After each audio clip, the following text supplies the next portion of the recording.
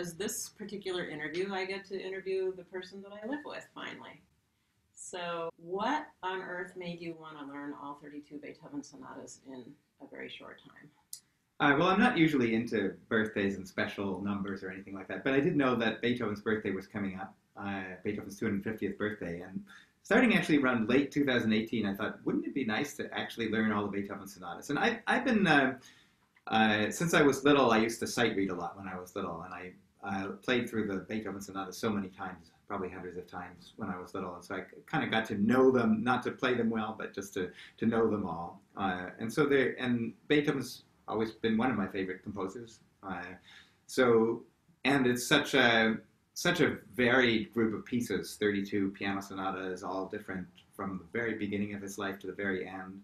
And so it was seemed like an exciting project. And I thought I wasn't, every time I started going at it, then something would come up, our festival got busy, or I had too many other concerts, and I couldn't do very much of it.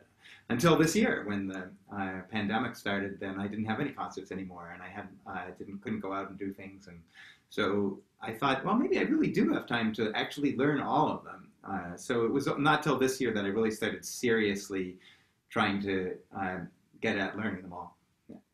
And knowing you for as long as I have, I know you like to do really extreme things, like bike 100 miles in one day, and I would think like learning this amount of music in such a short time would be kind of comparable to doing some sort of like amazing athletic feat or some kind of endurance test. Yeah, it's a longer term endurance than my usual bike rides. It's just like one day, 14 hours of riding or something like that. It's just all over. But this is requires a little bit more pacing than my usual kind of endurance feats on the bike. Learning all these sonatas, because actually I thought about it and I've only probably really worked on 8 of them of the 32 before now, or before at least like 2018, when I kind of a little bit got my feet wet. Just very calmly and systematically kind of going through all the sonatas and learning them in a different way. I go through it in different ways. First, I start by figuring out what my fingers are going to do. Which fingers am I going to use? And I always revisit the decisions later as I learn it better, but just to know the basic idea.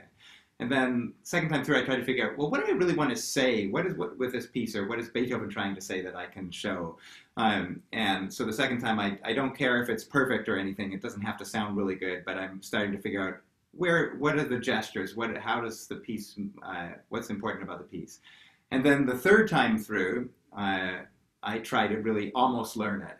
And so we're going to be streaming these sonatas once a week from mid-June all the way through to the end of the year. And so, in a way, you can pace yourself around that timing as well, I think. That's right. I don't have to be ready with all 32 sonatas. I think, I think maybe in 5 years I could be ready to play them all in a few days or something like that, but I don't have to do that this year. The advantage of learning them all at once is it does, unlike somebody who, say, kind of had played them all before and then was just coming back to them to do the cycle, I'm kind of learning a lot of them, and the advantage of that is I'm kind of learning it all as one thing, like Beethoven's sonatas, and learning what he was like and how he changed over time, but also how he was the same, and just experiencing that in a way that I think this unfortunate series of events that are happening in the world has made it possible for me to do that in a way that it wouldn't be ever been possible for me or for other people to do in this way in other circumstances. And so do you feel like you're getting to know him as a person better just by spending this much time with him? I mean, I'm actually getting to know him better just by listening to you practice, that there's so many different sides to him. I mean, Yeah, well, I feel like I'm getting to know his musical personality. I'm sort of probably glad from what I've heard that I don't have to really get to know him as a human being, because I think he was a little difficult in some ways, and he didn't show his full beautiful side that he showed in his music in life all the time. But getting to know his musical personality is really, really amazing, because even in his musical personality, there's certainly a very blustery kind of angry side, but that's kind of overemphasized sometimes. I think that comes up sometimes, but a lot of times it's just so gentle and beautiful, and then sometimes it's just so playful, like the early sonatas. It just feels like playing the piano, writing piano music for him. He was a pianist, so he was probably really just totally comfortable with that instrument when he was young, and at that point he could hear everything still. I think he just felt like it was just one gigantic playground where he could just do all these really amazing, fun things. And playing it on this instrument here is just really helpful for that too, because it's such a playful instrument. It's not it's not kind of awkward like the modern piano. It just really shines forth that playful aspect of his personality. But the later sonatas, I don't even think that he had retreated into his internal world. I don't think he was listening to much of anybody else's music, so it was almost like he was just developing out of himself, who had originally developed from these other influences. And so we're so lucky to have all these instruments in our house and to be sheltered in place, not only with each other, but also with these three incredible keyboard instruments. So is there an example of something that we could hear that you really show the difference between, say, playing something on this copy of, what is it, 1795 piano compared to playing it on the modern piano that people could hear? I mean, one of the amazing pieces is the Waldstein Sonata, which was maybe written a tiny bit later than this piano was made, but very close. And it's an amazing piece, of course. And the last movement is written in this very special way with special pedal marks. And Beethoven, if you look at his pedal markings, they don't really totally make sense when you're looking at them for the modern piano. He'll put the pedal down for a long period of time, and then it seems like he doesn't want you to use much pedal the rest of the time, and that doesn't really often work on the modern piano. But on this piano, which has got knee pedals, so you can't really see them, but you operate them with the knee instead of the foot. And this piano, it really works because the instrument doesn't have as long a resonance, so you can hear the clarity of each individual note at the same time that the pedal allows the very low notes to ring, and so you get a whole kind of, or almost beautiful small orchestral sound. And I think that people will often say, "Oh, Beethoven sounds better in the modern piano." Beethoven was always frustrated with his pianos, which is true. He always wanted them to get better and louder, and so why not play them on the modern piano? And sure, the Beethoven probably would have loved the modern piano, but he would have written something very different for it. The thing is, he wrote with this instrument in mind. That's what he orchestrated for. So he wrote certain kinds of octaves and certain kinds of pedal markings and certain kinds of figurations that really worked on the instrument that he knew. He didn't know this piano, or he would have written the music quite differently. Mm-hmm. And so that's really why it works. And you can hear on the opening of that Waldstein Sonata last movement, you can hear that it's so clear and yet so resonant at the same time. And then when he gets to kind of more normal stormy thing at the end of like the first page, then you can hear how everything is very, very clear and dramatic sounding in the storminess, and not so wooden like it is in the modern piano.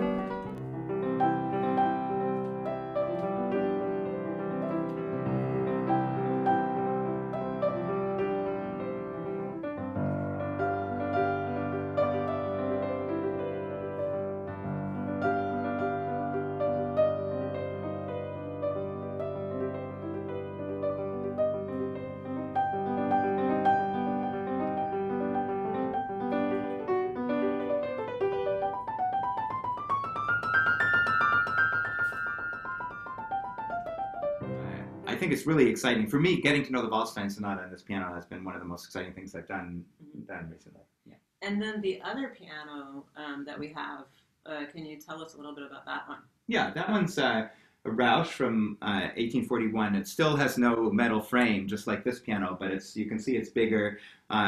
It was made about almost 15 years after Beethoven died, but you can't have everything, so we don't have all the pianos. I would love to have a piano from the 1820s that was perfectly in shape, but it's very close.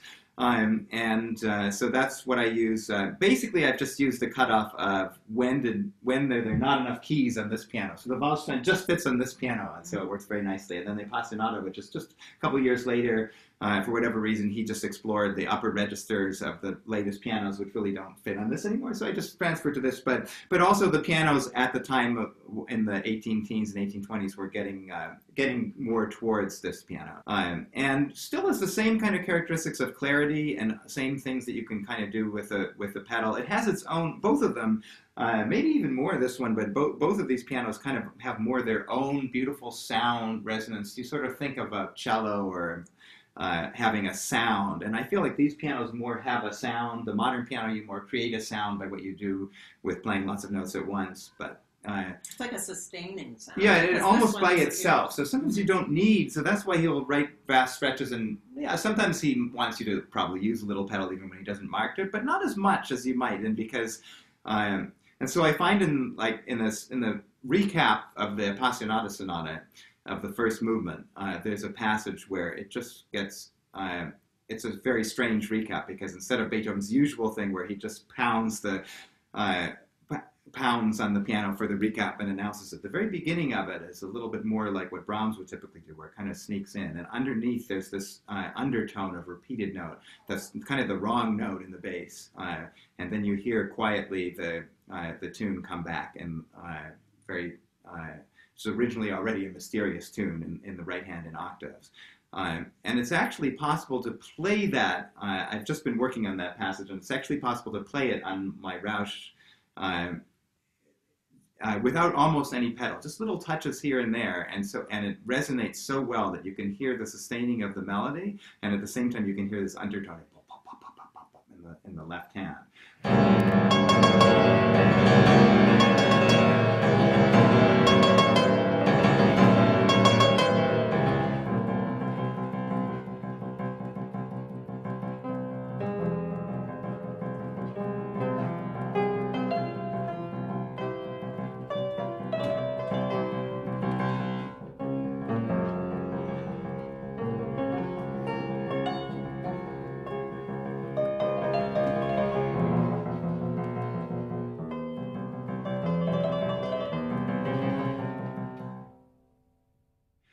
And then I wandered over to the modern piano to see what it would sound like, and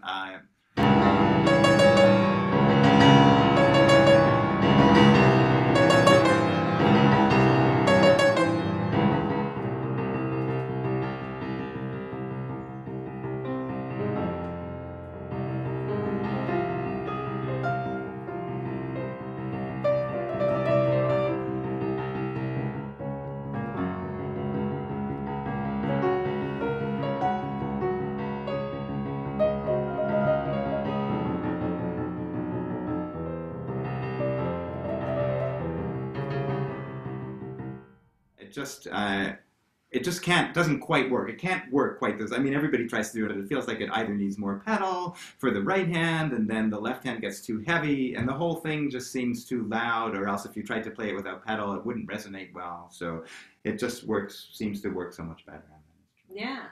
And then there's one other example on that instrument that we compared with the modern piano. That's right. That was Opus 109, and and there it's more a matter, just again, I guess, of the resonance, just the pure resonance of the instrument. It's very simple. This is such a simple, beautiful opening to the sonata, and it really sounds beautiful on both instruments.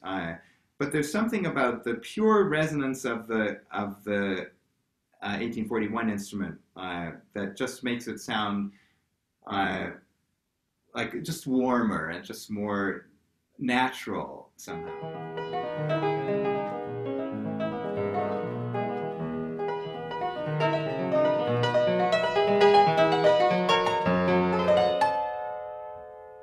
The sound just sort of comes out of the piano, and practicing it, it feels like, again, there's certain kinds of things that you just don't have to practice in the same way on these instruments, because the instrument just does it. And then there's a million other things that you really do have to practice a lot. But it feels like sometimes it plays the music itself, because yeah, that's what the kind of instrument that the music was written for.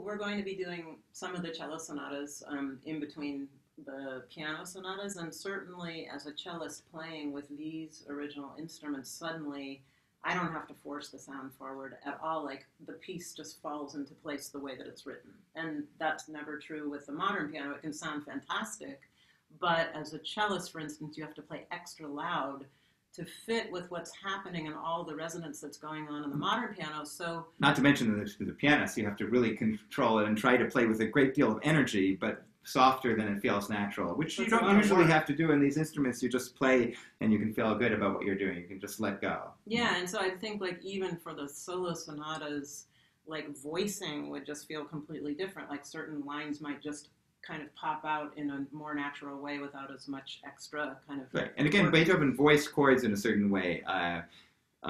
He would often voice chords, lots of notes in the left hand, all close together. When you play him on modern piano, you think he didn't know what he was doing because it just sounds dull, kind of like that or something. But on the old instruments, it sounds perfect because those notes resonate so well. The bass notes are just amazing on these old forte pianos, and it just resonates so well that you can hear more of a cluster of notes well. So it's heroic, and it's a heroic amount of practicing, and it's a heroic undertaking. And not only that, you're tuning like all the time that you're not practicing. So this is a huge thing, and it's amazing that we can just do this in this house right here. And because normally when we do the festival, we would have to move the pianos, these historic pianos, up to Sonoma. We'd have the piano tuner there, but basically now we've just got this in-house festival going on. Luckily, I can even replace strings now because this piano here just breaks strings now and then. I finally learned how to change my own strings so that we don't need to have people coming into the house.